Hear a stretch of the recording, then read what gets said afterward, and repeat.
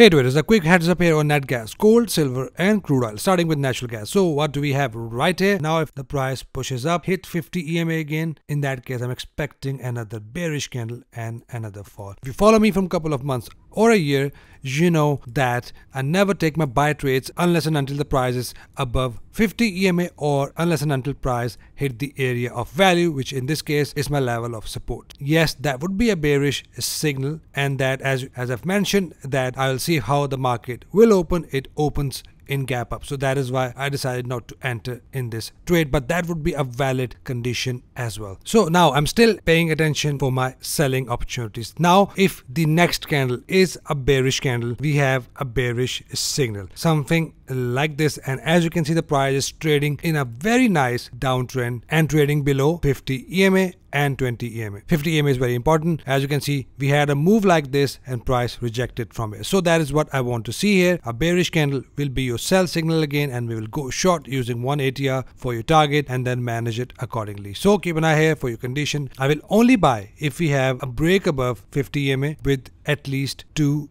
green candles. In that case, I will look for my buying opportunities with a pullback followed by a bullish engulfer, and I will go long till the price hit the next level right up here. So keep an eye here. I'm still looking for sell conditions with a bearish engulfer. Once we have that, we're good to go short here on currency.com. And right here, as you can see, a valid signal would be a green candle right here, and the very next candle must be a red bearish engulfing candle. If that happens, we are good to go short. So this candle must close as a green candle. Doesn't matter if it looks like a doji, as long as the color looks green to you, and then the next candle is a bearish candle. In that case, we are good to go short till this zone here, which is 2.141, that goes down to 2.016, a zone from where we will enter buy trade. The whole zone is my buying area from where I'll be entering my buy trade. So not buying unless and until price hit the zone here or it breaks above 50 EMA, and then I will look for pullbacks followed by bullish engulfer, and I will then go long. So keep an eye here for your conditions. Let's check gold. Right, so gold did not break and close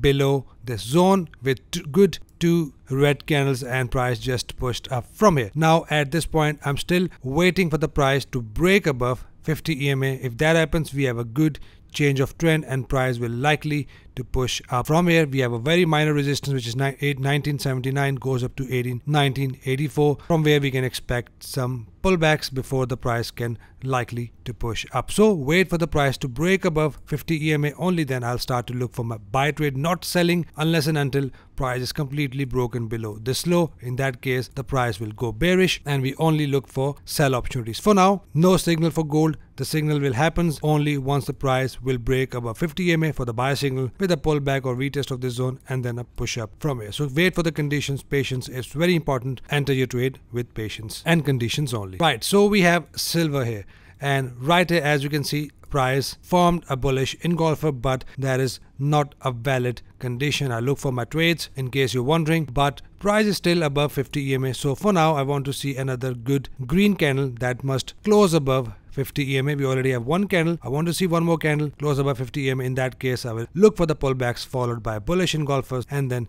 keep on taking long until the price hit this level above in red, and from here I will see if I get a sell signal to take my sell trade. So buying once we have 1 more green candle, pullback, bullish engulfer till this area of value. If we have no signal here, no rejection here, break and close above this top, in that case the price will turn bullish till the price hit the upper level of resistance, which is 24.60. So that is what I'm looking at for silver. Let's check crude oil. So we have a new zones for crude oil, and if you want to mark these zones on your charts, right here is 76.62 goes up to 78.93, a zone from where I want to enter my sell trades only. Price is nicely trading above 50 and 20 EMA both, so we can get a good pullback till 50 EMA followed by a bullish engulfer, and then we will go another long. So not selling crude oil as long as price is now above 50 and 20 EMA unless and until we hit this zone above, and once the price hit this zone, we will enter our trade with bearish engulfers or with double top entry pattern. So keep an eye here. Once we have a condition, we are good to go short from here, long with bullish engulfer above 50 EMA. So that is it for commodities, guys. Any questions, any confusions, you can always DM me on Instagram. I'll get back to ASAP. Hope you trade green the rest of the week. See you guys in the next video. Till then,